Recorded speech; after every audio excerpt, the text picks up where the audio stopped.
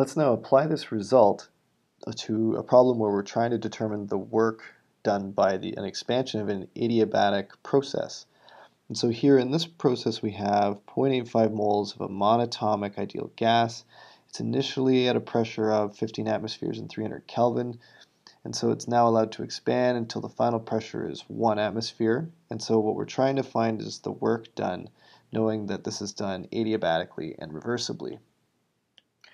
And so if we're going to find the work done, we know that the work is equal to the change in internal energy, which is just going to be equal to the integral of the initial temperature to the final temperature of the number of moles times the molar heat capacity at constant volume times dt.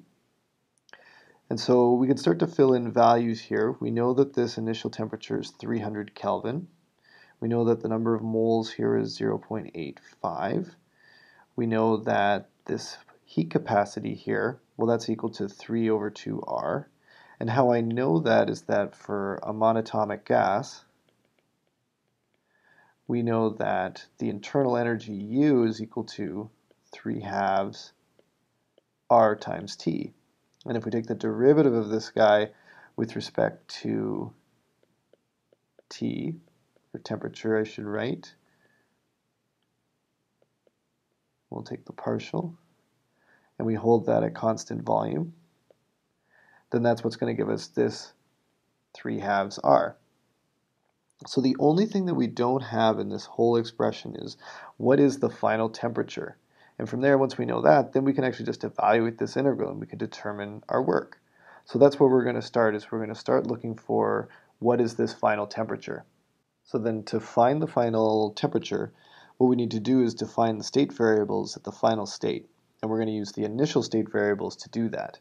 So the first thing we need to do is to find out what the initial volume is, because we know the initial pressure and we know the initial temperature. And so what we'll do is we'll find what VI is. And then from this we can just use the ideal gas law, because within a state we can use the ideal gas law on ideal gases to find values. And so in this case, once I write down my ideal gas law, I can solve for VI, and I can substitute in for all the values, 0.850 times 0.08206, and I'm using this version of the gas constant because I'm going to write down my pressure in atmospheres. So I'm going to write my 15 on the bottom, and then I'm going to multiply all this by 300, which is the temperature, and what this gives me is an initial volume of 1.40 liters. Using this, then I can find the final volume. I'm going to use the expression that we just calculated in the previously, just a second ago. Pi times Vi raised to the power of gamma is equal to Pf times Vf raised to the power of gamma. Well, in this case, we know that gamma is just going to be equal to the ratio of the molar heat capacity at constant pressure divided by the molar heat capacity at constant volume. We know the molar heat capacity at constant volume, and we just said that that was 3/2 R. We know that the molar heat capacity at constant pressure is just that number plus 1, so that gives me 5/2 R. So that gives me a gamma that's going to be equal to 5 over 3, because I can cancel out my R's and I can cancel out my halves. And so in this case, then I can just plug in the numbers that I've just calculated that are given to me in the prompt. So that means my initial pressure, I can do this in atmospheres, so my initial pressure is 15. My initial volume, I just calculated, 1.4 raised to the power of 5/3. My final pressure is 1. And then I've just got my final volume raised to the power of 5/3.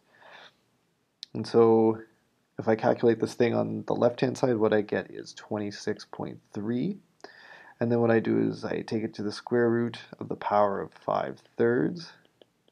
And then that's what gives me my VF. So what that gives me is a final volume of 7.1 liters. Finally, since I know now the final volume, I know the final pressure, I can find out what the final temperature is. And from that, I'm just going to use the ideal gas law. P final, V final is equal to NR T final.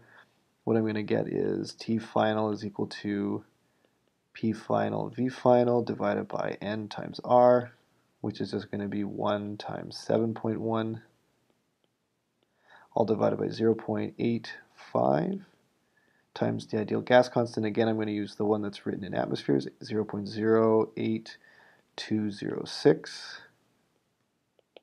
What that gives me as a final temperature is 102 Kelvin. And the one thing I just want to point out real quickly here is that we just did an adiabatic expansion, a reversible expansion, and what that happened is that our initial temperature started at 300 Kelvin, and that this expansion dramatically lowered the temperature to 102 Kelvin. And typically adiabatic expansions lower the temperature of the gas itself, and that's something that's common with these problems. But now we can finally get back to our original problem, because again what we were trying to find was the work of the system, and we can now substitute in the bounds of disintegration. Since I know my initial temperature is 300, my final temperature is 102, and then I'm just going to plug in my values, 0.85, the heat capacity at constant volume, 3 over 2R, and then I'm going to be integrating this over dt. Well, in this case, I still have 0.85. I'm going to have 3 over 2 times 8.3145, and that this is just going to be T evaluated between 102 and 300. And here I'm using the gas constant 8.3145 because this is the one that's written in liters times kilopascals, which then in the end gives me joules, which is what my value of work is going to be in.